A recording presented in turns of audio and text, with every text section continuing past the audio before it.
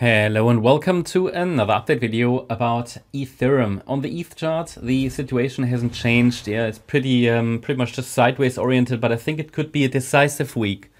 I think it could be an important week because the price is sort of hovering very near the first resistance, the wave 2 corrective rally resistance basically.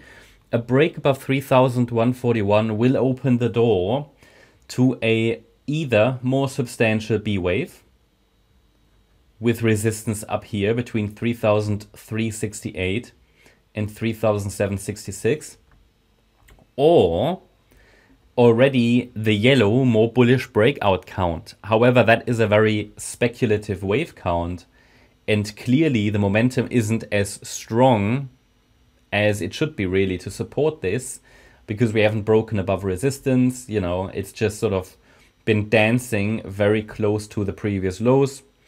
And I would really like to see, for example, in a C wave like that, in the yellow count, an impulse. It's not really impulsive.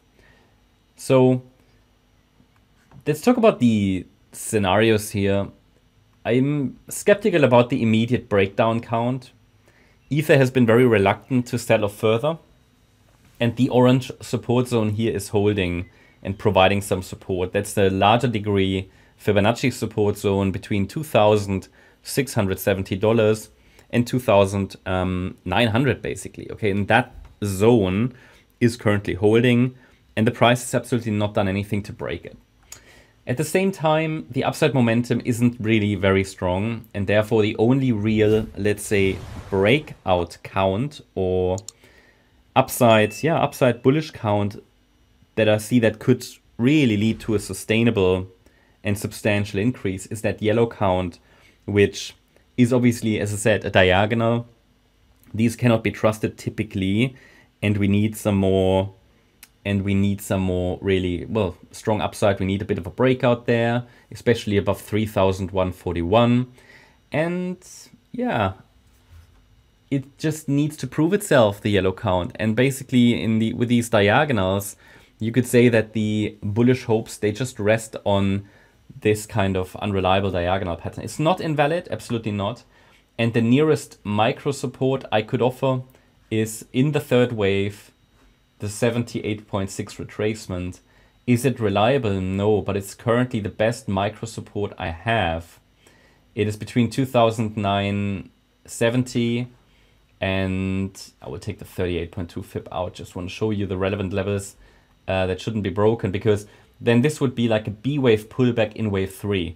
Very speculative, because what I don't like is a diagonal in a diagonal. Yeah, that's typically not great, but it's obviously possible. Now, it could also be, if we break above 3,141, that we're dealing with a higher B wave.